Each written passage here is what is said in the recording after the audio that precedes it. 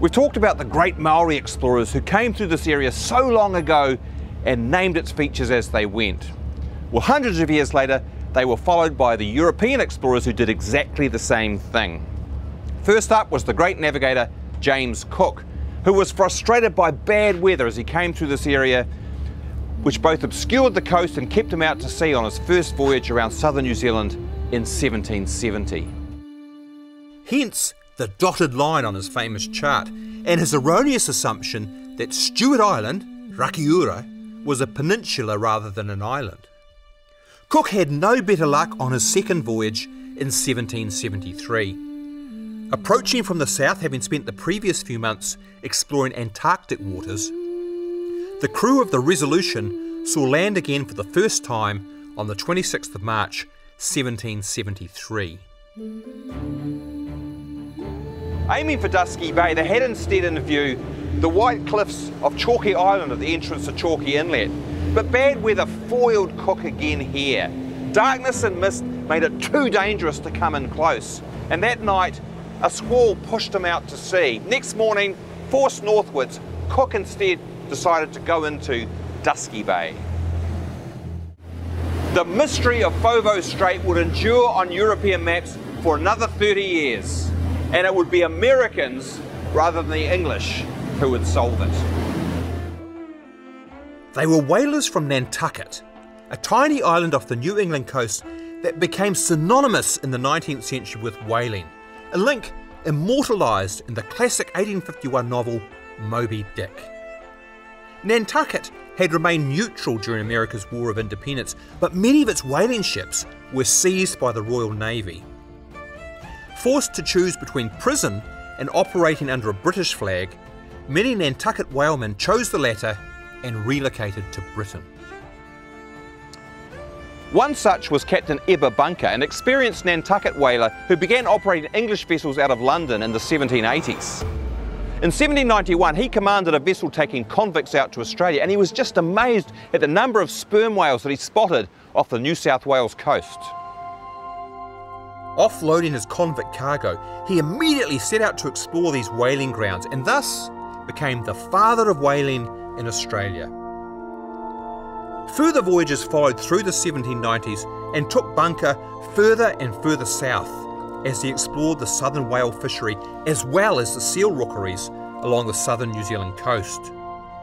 In due course, other Nantucket whalers followed Bunker south. One of those pioneers was Owen Folger Smith, who made the first map of Furthest Strait in 1804. He'd spotted it from Ruapuki Island while on a sealing expedition. Taking a whaleboat through the strait, he made that first chart of it.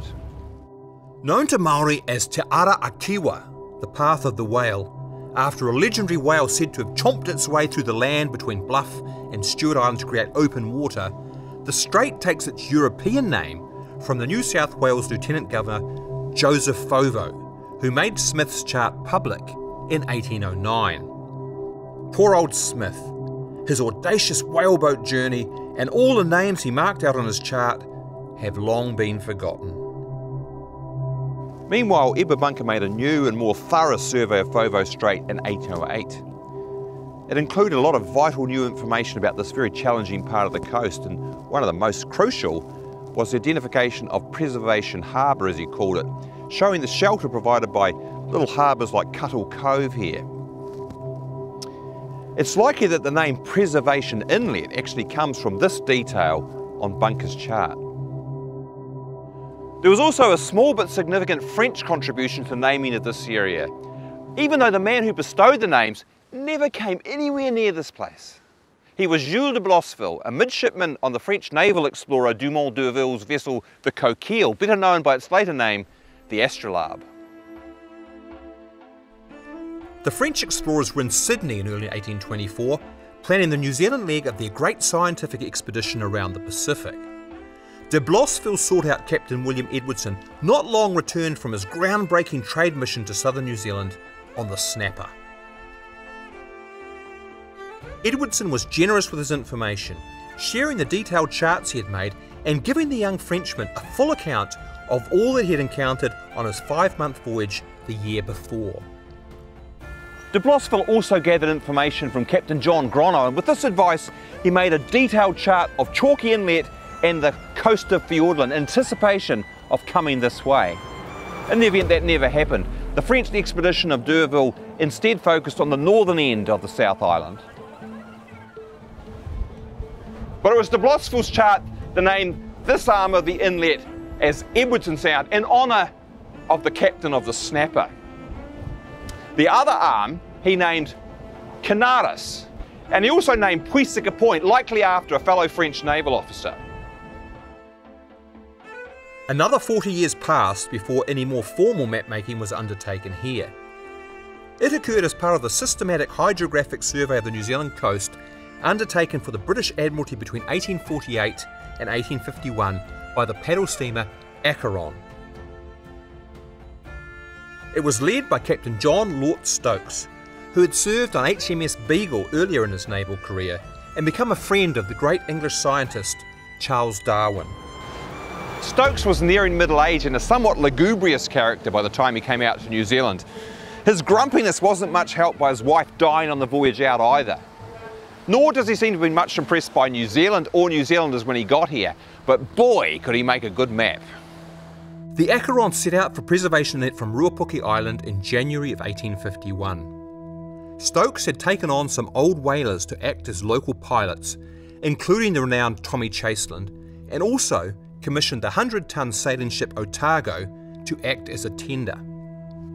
The two boats were repeatedly driven back by strong winds until finally, on their fourth attempt, they made it in here to Welcome Bay and were able to drop anchor with much relief.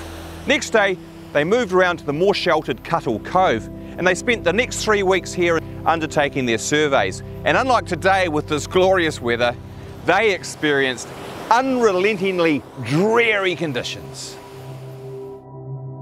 There was one bright spot to enliven their stay. On the 1st of February, as the survey neared completion, the Anglican Bishop of New Zealand, George Augustus Selwyn, showed up in his yacht, the Udine. The bishop had been on pastoral duties in Stewart Island and fancied a side trip down to the Auckland Islands. But concerned about the accuracy of his chronometer, a vital tool for navigation, he decided to check it against the Acheron's instruments. Selwyn epitomised the Victorian ideal of the muscular Christian because, as well as being a bishop, he was in fact a qualified mariner holding a captain's ticket. Having caught up with the Acheron party here in Cuttle Cove, he appeared next day on deck fully kitted out in his liturgical vestments and held divine service, preaching a fine sermon that made a very strong impression on all those gathered here for this really unique occasion in this extremely isolated spot. After completing the survey of Preservation Inlet, the Acheron party set off for the neighbouring Chalky Inlet, the paddle steamer taking the sail-driven Otago under tow for the short journey.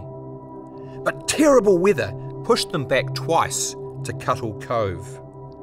On their third attempt, Tommy Chaseland skillfully piloted the Acheron through this long, narrow passage between Gulch's Head and Balleny Reef.